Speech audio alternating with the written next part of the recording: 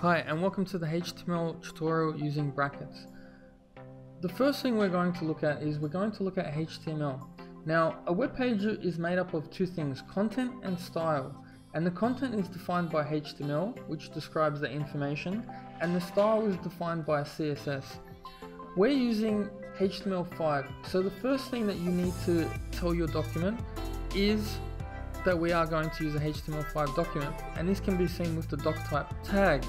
Now headings come in a number of different levels, and as you can see I've written down heading 1, heading 2, heading 3. To open tags you need to open up using the brackets. What's good about using Adobe Brackets is that as soon as you open up the tag and press enter, it will automatically create the closing tag for you. If you're doing this manually using Notepad, you need to make sure that you close the bracket with the bracket slash and then whatever the tag is. So our P tag is our paragraph tag. This is useful when you have a whole range of text and you need to split it on different lines.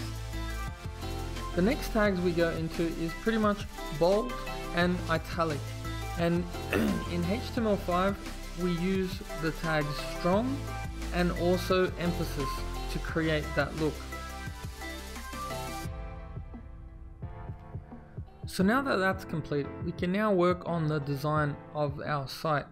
We can achieve this by using style tags. Now style tags are a good way to create a style for a certain element and let it appear in your website. The first example here is we are applying a style tag to the H1, our heading 1 tag, and this basically means that we're going to change the font size for that heading alone.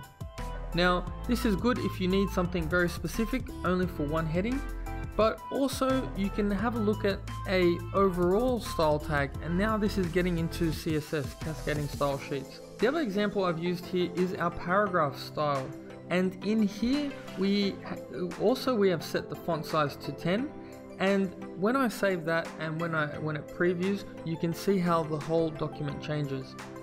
But now what we're going to do is we're going to create an overall style tag. Okay, so in this section here we are going to set the style for all the paragraph or all the paragraph text in your website to be that font size.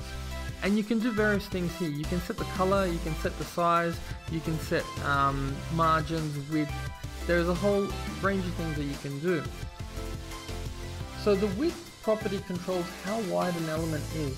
We can make the width of the heading appear 100%, so the entire screen, or we can make it 50%, or we can set it to automatic and things like that.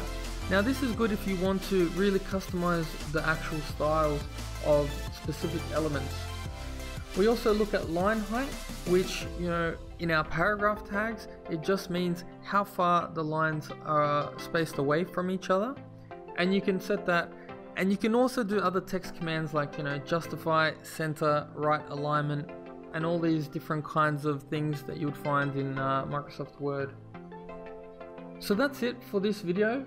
The things that we have covered so far are headings, we've covered paragraphs, we've also covered highlighting information using our bold and our italic commands. We've looked at using some style attributes, and we've also looked at some of the settings in those style attributes. Anyways guys, thanks for watching and I'll see you next time.